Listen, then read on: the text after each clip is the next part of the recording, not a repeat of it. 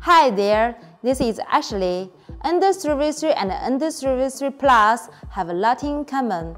The Creality system, the Clipper-based Creality OS, the sleek frame with die-cast parts, and the 600mm per second top speed.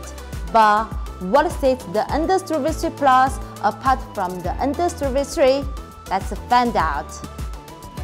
First off, the Ender-3 Plus is bigger, 58% bigger.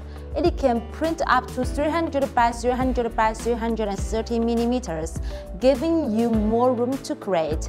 This means you can print full-size models, bench print more small models, reduce the need to split oversized models. Next, the V3 Plus has two ports for extra stability. They connect the base and top of the gantry, form a solid triangle structure.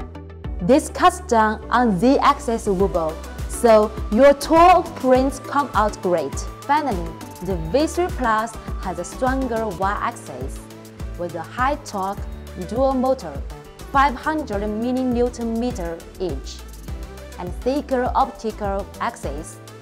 This means smoother and faster movement, making it easy to print large and heavy models.